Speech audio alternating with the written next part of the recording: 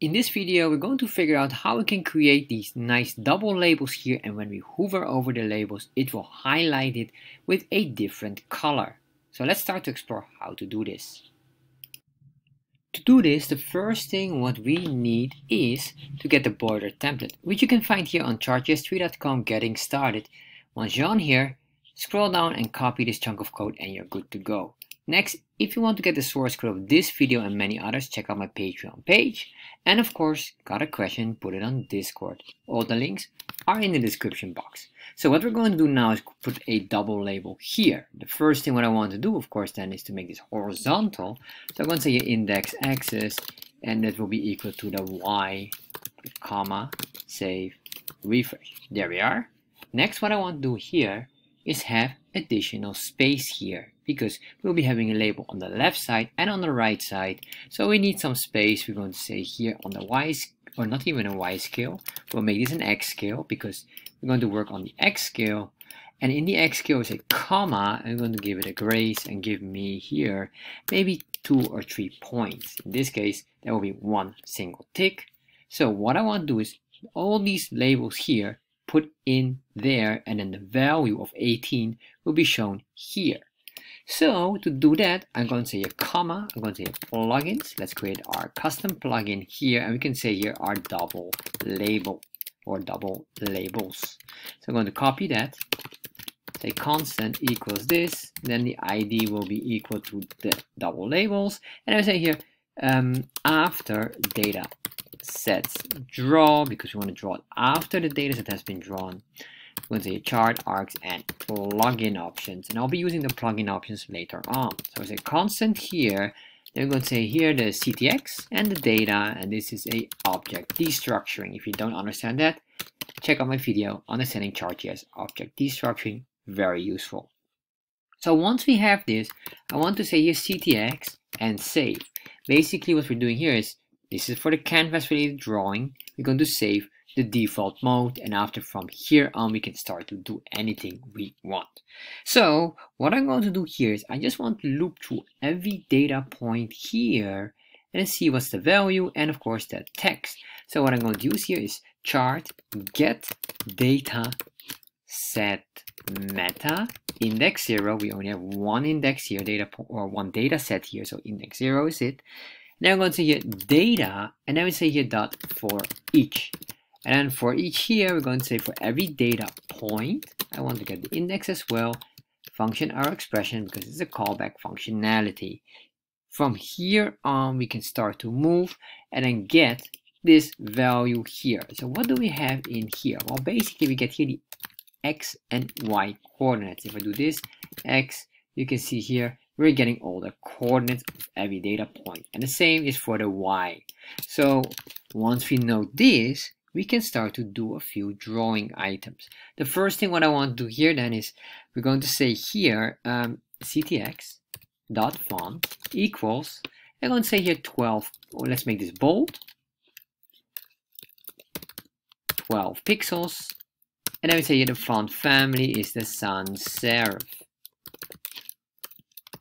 So once we have that, we're going to give it a color, ctx.fill style, and the fill style will be, let's say here, gray. And once we did that, we're going to put in, I guess here we can just start to draw the text, and after that we're going to work with the alignment. So we're going to say ctx.fill text, and then we're going to put in here the labels, and specifically all of these that I have here for the labels, Monday to Sunday. So what I'm going to say here, we have here the data object of data, and that is basically this. From data we can go to labels directly. So we're going to say data dot labels. Now say here the index, whatever the index is, that is the first value we need. This is basically the text value. If you have here text, it's a string, so you make sure you have it in quotations. Then what we're going to say here, I want the x and y value, that is data point dot x. And then here, data point dot y. Once we have this, I think we will have here our first value. There we are. That looks absolutely phenomenal. Of course, I don't want it here. I want it inside. So what I'm going to do now is alignment. So ctx.text align, and the text align will be on the right side. So basically whatever is the end of the right, push it all to the left. It's basically the opposite direction, as you can see here. There we are. Then this is still too close for comfort for me. I would like to push it, well, you can see here, push it 5 or 6 pixels more to the left side. So what I'm going to do here, x minus 6 to push it more to the left. There we are. Then what I want to do is I want to have it on the y, over the other side, we're going to do the same thing, except now we want to have some different settings. Let's say 15. We can keep all of this, and this one here could be black, or let's make it red, anything you want. So now, of course, we're going to say your left side, and then we can say here, this will be the value. For the value, almost similar logic, except we're going to say here, data sets, index 0, dot data. Let's save that, refresh. There we are, we're getting the value. I want to push it more to the right side in this case. We had here negative. Let's convert it into a positive to push that 6 pixels away from the bar. Now we have this. I would like to put a $sign in here. So what I can do here is backtick. Backtick, so I have template literals. Then say $sign and make this our variable. And then of course I want to have a dollar in here. That is a string value basically. Just put it like that. This, or maybe with a space between, save, refresh if you want that, or if you want it attached, remove the space. It will understand that this $sign here is a string value, while this is a variable. So that's just template literals. There we are. I think this is more than enough. So now we have this. What I would like to do is when I hover over an item, I would like to highlight this in a different color. And of course, this here, we have this all hard-coded in here. I would like to give the user the control. So let's start to work with the plugin settings. So I'm going to say copy this ID, because this ID is basically the plugin. So when you go here, comma, you have your plugins. You're going to build here a new path for the double labels. And then in here, what I could do here is, we can say here, inner data label or inner bar label. And then put another one here, outer bar label. And once we do this, we have here a few options. So what I want to do here is I want to have color control. So we say color, comma, I'll just leave it for this now. Hover color if we're hovering on a specific bar. Then what I would like to have here more is maybe the font weight, comma, and then we can say here the font size.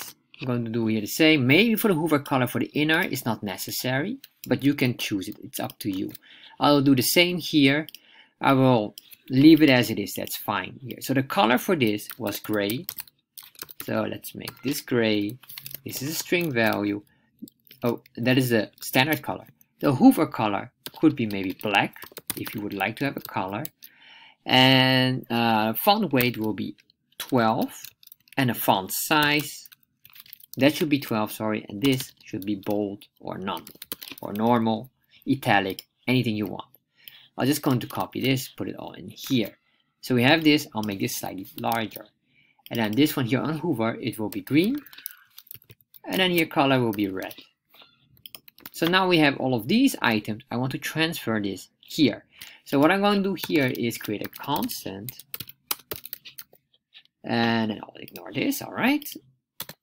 Constant, and then once I did the constant here, I'm going to grab all of these items. So what I'm going to say here, this would be the inner bar color, and that will be the plugins, that will be the path dot inner bar label dot color. And if we did not specify anything else, it will be a default color of black. That will be more than enough. Then I can copy this and I'll just do the same here. Inner bar font size. Font size will be the font size. I'll just make this 12. And this is a number. What we have more, font size, font weight. And the font weight. And I'll just do this here normal. Or you can just leave it blank. It will be considered normal as well. Maybe here the inner bar color, hover color, that's the one we still need, hover color, and that will be the hover color with a C. I'll make this black as well, maybe like say this one is gray, that is black. Alright, so now we have all of those. Copy this.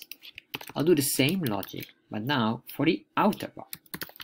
Outer, outer, outer, and again outer here.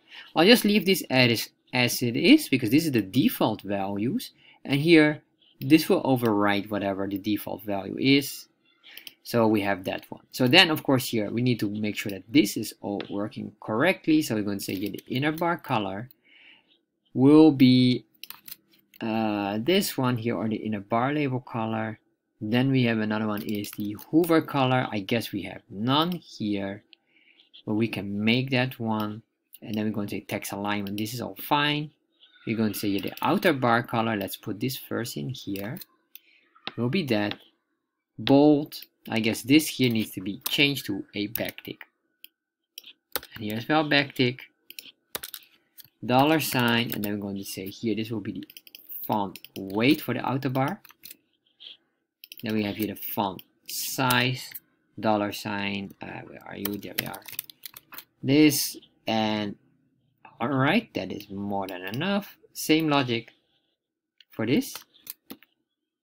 And then we're going to put that in here. Backtick. Put a backtick here. Inner. And then again inner here. So once we have this, refresh. Alright, you can see here they are gray. Well, let's see if I change that here. It should be outer color, hover color. Outer bar font weight. Alright, font size. What about the outer bar label color? What is the outer bar label color? Outer bar label color should be red. So interestingly enough here, it is now red. So what is going on? Outer bar color will be based on the outer bar here. My bad. Make sure you correct these all. There we are. Save. Refresh. There we are. So now they're slightly bigger. Everything is correct. So what I would like to do now is of course change the hover color in here. So what I'm going to do here is say if, and then we can just say here let. I'm going to do let value, and we're going to say in the let value here is text color inner. I'll just give it like that, and that will be by default whatever we assigned on our inner bar color label here. But what we want to do here, if data point dot active equals true, in that case the color, we will reassign a color, because this is basically tracking if we are hovering on an item. If so, if that is true, the inner color will be based on the hover color. Same logic we will do for outer. So I'm going to say here for the outer, and then we have here the outer color will be equal to outer bar hover. So then the outer bar text color that we have here in the fill style will be now this one here, and here we have here the inner text color will be for the inner bar color. Save, refresh. Alright, so if I hover, you can see it's starting to change immediately, and it becomes now green instead of red. Absolutely phenomenal. So what happened if I just cancel out all of these? We don't have anything here. Save, refresh. Oh, alright, interesting. We're getting an error. Probably one of them we're forgetting. Color. Do we have anything here? It will be the inner bar color. Alright, interesting. I need to check that one. Here, I thought this would not be things. Maybe I need to put a question mark here. So let's see. Let's see if this would solve our issue, because probably this one, if we have it hidden, it doesn't sees it, and then it cannot read this item here. So let's do again. Let's see if that is solving the solution. Save that, refresh. There we are. So what you can see here now, it just gets the default instead.